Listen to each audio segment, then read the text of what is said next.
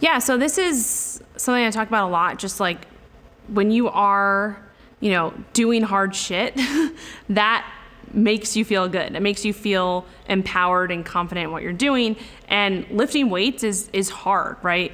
That's something that, you can't really get from anything else in that sense. Like when you are lifting weights, just being there and being able to like pick heavy shit up and put it down, like, I don't know, there's just something about that can be very, very empowering.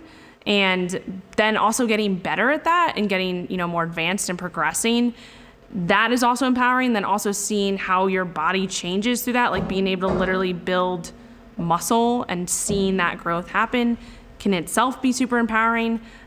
So I think there's just a cascade of things that happen within that. And then we also know that just exercising in general releases a lot of hormones that are those feel-good hormones, so dopamine, serotonin, things like that actually make us feel better just from, brain signals and things like that. They're neurotransmitters that, when they're enhanced, we feel good, right? So exercise in general can help with stimulating that.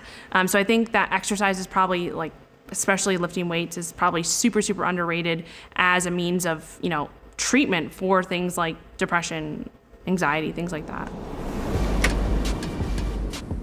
Thanks so much for watching. If you want to learn more about nutrition, fitness, or metabolic flexibility, you can check out our website, metflexlife.com. There you can find our podcast, Metflex and Chill, our nutrition and exercise programs, our latest blog posts, free recipes, and much more.